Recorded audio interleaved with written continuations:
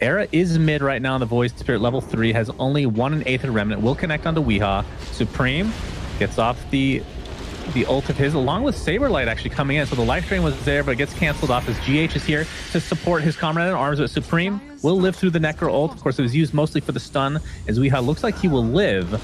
There's the Coddle Blast. Kuroki dealing a lot of damage. Supreme has to decrep himself just to live through the day. GH will finally be the first one to fall in this engagement, as Era now on the run. So it looks like in the end here, Nip come out on top in terms of the trades. I mean, you look at the Dire lineup, what's the physical damage component? You have a Nature's Prophet who needs items and talents. Oh, good Sprout. Oh, Miracle getting blocked off. And it looks like the life drain is going to be just enough, as Air was there to help watch and clap. As top lane, looks like the Ice Path will connect onto Mind Control. Charlie is surrounded by 3 heroes, though. And here comes Saberlight. This is the global presence that you get with the Nature's Prophet. Gets GH in his grasp. Will attempt to TP out, but the Ice Path is actually not even needed. Charlie just dealing a lot of damage. Has phase boots. With the illusion ring. That's why he used it, or he would have saved it. I'm pretty sure. Yeah. Yeah. Well, you're seeing some clear weaknesses in Nigma's lineup right now with what it's not able to do. The lineup has very, like, relatively... Oh, hang on. We'll talk later. Another life on the 3 heroes with the Ice Path to follow. Mind Control's going to go down. Era jumps in, and it looks like they'll find 2 heroes right off the bat. The Necro ult will go off. It's not enough to take out Seneko, as the heal is there for Supreme. 3 dead for Team Nigma, and it looks like Weehaw will be the 4th. And things are going really quickly. When Pugna starts snowballing like this, it becomes nasty real quick, and they're going to find Miracle decrept, and he's just dead. Just like, oh my god. Whew. Amplifying that damage to a high degree. Era looks like he's going to find Weehaw. Sprout coming in. Mind Control should be able to help out here.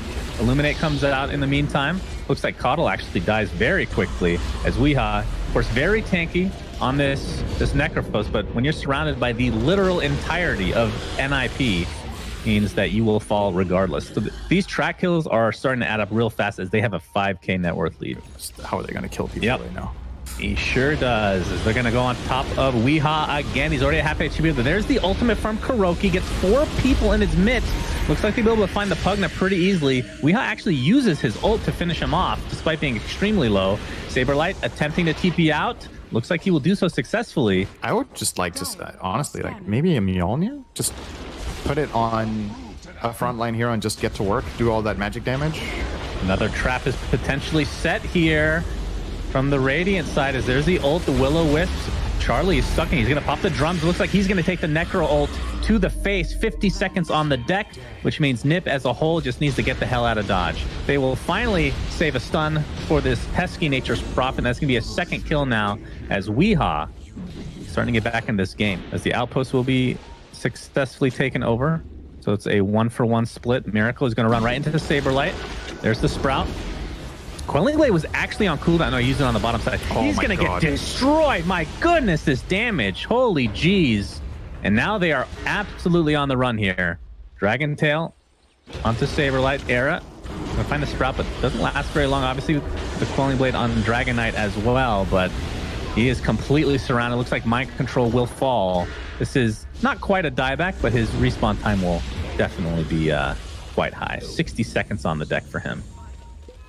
This is the scary part. Spirit Vessel is finished onto the Bounty Hunter, like you talked about. GH is barely going to get clipped there, and that's going to be another kill in their favor and another track. Just has no game. He had to lane against Bounty Hunter, got his gold stolen all the time. Now he bought back and died again. He has the same net worth as the enemy Jakiro at minute 22. I mean, Necro, Weehaw, caught off guard. Shuriken's going to do a decent amount of damage. Spirit Vessel is applied. Looks like Coddle is going to use his ult. It's going to clip 2 heroes. Saberlight is going to be the main one, but they're going to focus onto the Pugna. Supreme at half HP. Era dealing as much damage as he can with the Astral Step. Looks like they will find Weehaw first, as GH looks to be next on the list.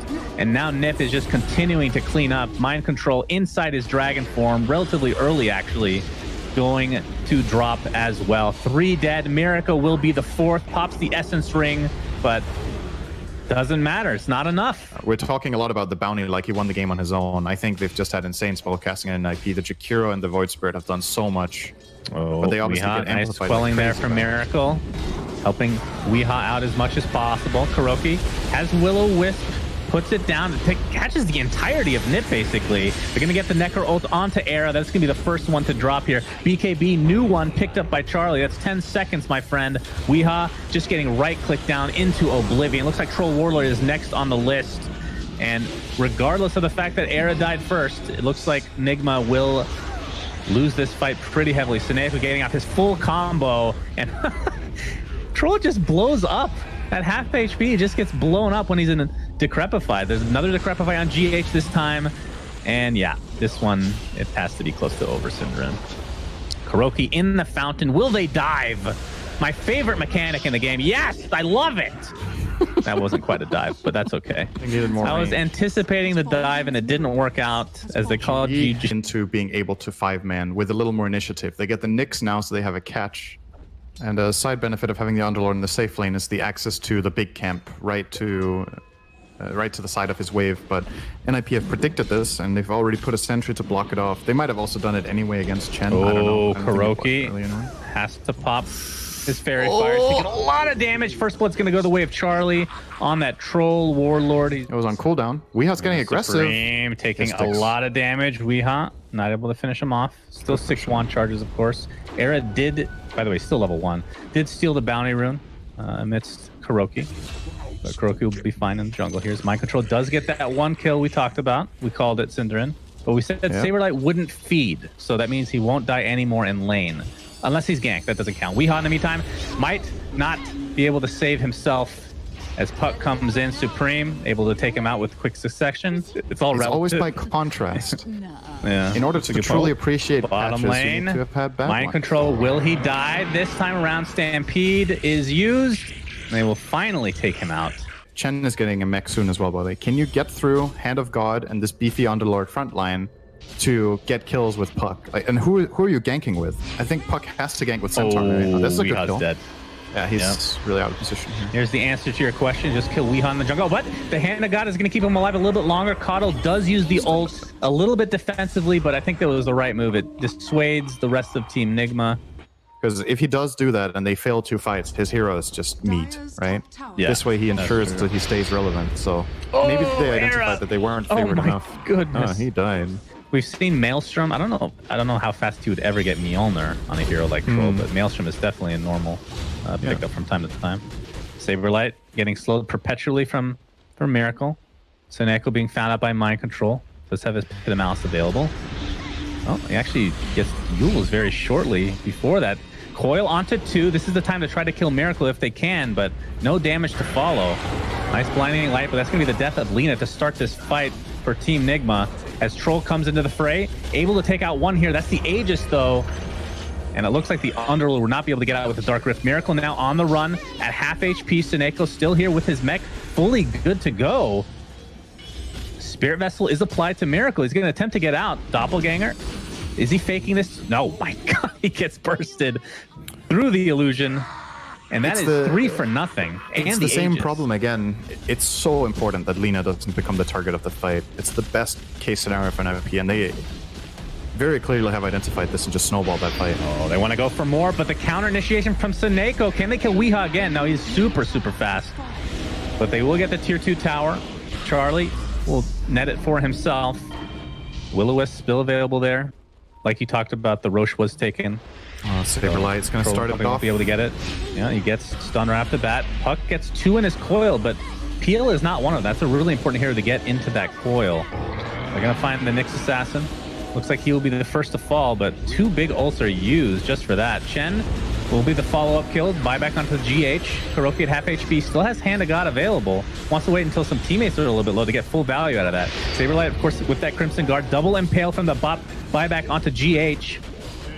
Is now Era in quite a bit of trouble. Has to time-lapse that. Weeha in a weird position again. Completely surrounded by enemies. He's going to get taken out pretty easily by the support Era on the Weaver. I believe this last right click should do the trick. Indeed, it does. Troll Warlord very low, pops his ult inside the Pit of Malice. He's going to lifesteal a little bit here. Does he have enough to actually get out? Doesn't look like that's going to be the case. So, contesting thing. My English is escaping me right Point now. of contention. Point of contention. Thank you, Cinder. Oh, Blink in, hoof stomp onto the Underlord. That's the tankiest target, of course. GH gets a nice impale. But there's a Coddle ult on top of two. Disastah at half HP. Looks like they're going to find Underlord pretty easily. Actually, surprisingly so. But I guess when it's a 5v1, it's not too hard after all. GH falls now, and that means that Roche can open up here. There is a buyback, though, and a Dark Rift available. Nigma did and not Mind seem Control is ready going to use there. it. Like, that was weird to watch. Mind Control was tanking the gank. They had Nyx next to it. I was going to say, out of the two teams, I don't know who's going to win this game, but Nip has just looked very solid. Like, they haven't really made any huge mistakes in either game so far. Oh, this might be a big moment. Getting quite low. Supreme has coil available. Oh, they're going to find the Troll Warrior. He gets LSA'd into the Laguna Blade. The defensive Crimson Guard is going to keep him alive for now. Coil onto a couple heroes, it looks like, as Charlie will whack away at this Underlord. He's at half HP. This is going to be a dieback if they're able to get him. Underlord pops the Pit of Malice, but that is an absolute dieback for him. Kuroki at half HP now, already popped his Hand of God. Charlie has no mana to speak of. He's going to try to 1v1 Miracle, or now it's turned into a 4v1 as there's the stun. He's rooted again. It's going to be really close. Charlie ends up getting the kill. It's a 3-0, and somehow Troll will live, and it looks like Weeha will be the 4th death, and Roche is free. As okay, Troll did die. All right, they do find that kill. Who takes the Aegis now? I guess it's Supreme. But a really good fight again from Nip. Man, they're playing so well today. Yeah, Weaver eggs, and oh my god, they found GH. Oh, I didn't see that he had that finished. Damn. Well, Impale's gonna miss, and the silence is, yeah, okay. Yeah, so that's a full team wipe. They're destroying them. It's a good value. I think in this patch, Dagon is better than before because of the the net worth changes. It's higher impact when you get it than before, relative to the field of items. And obviously now that pucks are favoring spell amp over phase shift attack a lot of the time, it's amplified that much more, right? So it's good. Time lapse is actually so broken. For Centaur's not good at hitting buildings that can't attack him. He doesn't consider it a fair fight. If they can't attack, he doesn't do jack. It rhymes as well. You were right, Shannon. You're right the whole time. Centaur is indeed going to high ground this game. You called it in the beginning of the game. I'm always right. Let's be real here. Okay, here's the initiation. Dark Rift was activated very early. They're trying to save Miracle's life. Looks like they'll do so. They'll have a short walk back. Charlie, no more ult for you, my friend. They don't even get the range rack, although Era might go in for a little poke here. Ends up getting the time lapse again. Not sure how long the Aegis is going to last. They do get the range racks. Saberlight is all alone, but again, Aegis time lapse in 4 seconds. This is a raid boss like I've never seen. He kind of wants to die. I feel like he needs to die here. They want to actually use the Aegis to some degree, but we'll see if that ends up being correct or not. He has 111 regen because his heart is also amping the regen he gets from the repair kit. See, I feel like this might be a game where if Miracle does get 25, you take the critical strike, man. You're doing no damage right now. Good lord. And Coddle can always give him the mana that he just had burned. Man, this is sexy. There we go. Wow, this... All right, well, initiation. There's the Abyssal Blade onto the puck. They're going to find him with the Laguna Blade. So a good start for Team Nigma to start this off. But Charlie, still living through the day, has the BKB activated. No ult for a little bit. Has to pop the cheese. Will attempt to TP out. Will do so successfully. Going to kill in these fights. He's by far the hardest. And he actually has an illusion escape, which is incredibly good for him. He's going to get Hook Stomp. Charlie, they do a lot of damage. There's the Abyssal Blade to counter him to some degree. Gets the Doppelganger off, but he's finding the right one. Wow, that was actually really unlucky for Miracle. Yeah. Does Coddle have gold for travels? Let's see if he buys that, if they really commit here, or if they're going to wait for him to TP Outpost and then run over. For now, he's not eyeing it up. You really think he'll buy boost of travel right now? When he's so close to Lincoln's? He's waiting for Refresher, I think, on Coddle, right? Is he better? Or, I mean, sorry, Refresher I meant, yeah. I was just curious if they've made the call that PL has no buyback here, or they're like, we don't think he does. You could have travels and just be here right now. Oh, Stomp onto 2. Can they get Lena? This is gonna be a dieback onto Weeha if they're able to do so. Impale connects. Weeha will be safe now. Underlord gets the Pit of Malice. Wait, will Weeha be safe? Supreme comes with a level 3 Dagon. There is the Hand of God to keep him alive a little bit longer, but not long enough. 120 seconds dieback for Weeha. Mind Control will be the second to die. Does have buyback. Going to continue on to GH. Have to be careful here because PL is now alive, but it is a 5v4. A lot of spells have been expended, including that Will-O-Wisp. Believe Team Nigma have to give up this bot Rex at the very least. they won't have a choice. And the question is, will Nip continue? Likely, they have no yes. reason not to. They can keep giving mana to this troll with the Coddle. They have Aegis, Cheese. They have the whole thing. It's Indeed. over, man. Aegis is good to go. Gonna get stunned up. Underlord, this will be a dieback on him. He's able to get it off. Stampede is there. Charlie, very low on HP, very low on mana, but there's a time lapse again. But, you know, he has Aegis. So at the end of the day, doesn't really care too much about dying right now. And Miracle is able to do a decent amount of damage. Gets Blinding lit. Still a 5v4 as the buyback onto the next assassin comes through. Troll Warlord's Aegis finally gets popped. As the right clicks will commence from Miracle, trying to save this game for his team. They are down 0-1. They will be out of the series. And this is going to be mega creeps at the very least, if not more, because Lina is still dead for 45 seconds. Charlie, no ult for another 15 seconds. Has to be a little bit careful, but time lapse is still in the back as Era is fully healthy and good to go. But so is Charlie. That is mega creeps. Lots of mana being supplied to Charlie. This is like a Valorant game, Cinder. Lots of supports left, right, and center, my friend. Charlie, time lapse. Oh. No, he doesn't get it off. Troll Warlord dies, but mega creeps are intact. Looks like they're going to get the Abyssal Blade off again. So Puck, basically using that just on Puck this game, it feels like. And Team Nigma might be able to get a few kills here, but the question is, can they do more than that? Because they are down mega creeps. 2 buybacks available on Centaur and Troll. I mean, they have buybacks on several heroes here. Everyone but Puck just came up. They're going to jump Weehaw again. And again, the same result. He drops to his death. Will-O-Wisp was used, though. Not the best placement here. They're going to go on top of Miracle. The towers are going down pretty quick. That's the double Will-O-Wisp ult now. And there are the right clicks, and Miracle will fall. 100 seconds on the deck, but buys back into the game immediately. GH is in a lot of trouble. And they can just go for the Ancient here. And there's not a whole lot that Team Nigma can do, considering this Will-O-Wisp is redonkulous, especially with that talent. Look at the AoE on this thing. Good God. Actually insane. And Era, of course, still has that time lapse available if anybody's even remotely low. GH and company, they really just can't do anything. Time lapse? Is it coming soon? Not even needed. Ancient, destroyed, and Nip